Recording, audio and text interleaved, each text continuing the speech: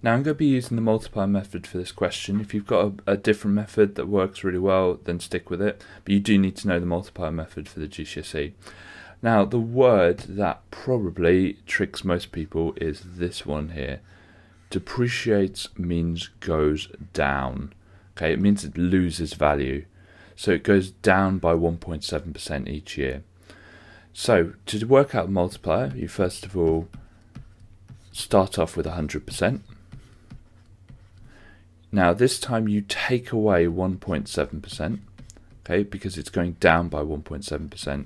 You can do that on your calculator or in your head. So 100 take away 1.7 is 98.3%. Then you want to work it out as a multiplier. So you're going to do 98.3%, and you just divide it by 100. And multiply is a posh way of saying decimal. So 0.983.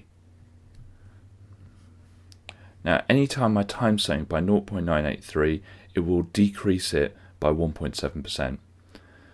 So we've got a car we bought in 1980, and what is it worth in 1985? So that is 5 years.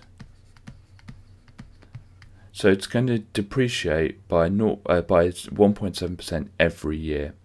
So we've got the 2,245. And if we times it by 0.983 once, that's 1 year. But we need to times it by that amount 5 times. And instead of writing that times 0.983 times 0.983 times 0.983 5 times, I can just do it to the power of 5. You get the same answer. So in the exam, you can just write times 0.983 5 times, and that's absolutely fine. You get the same answer.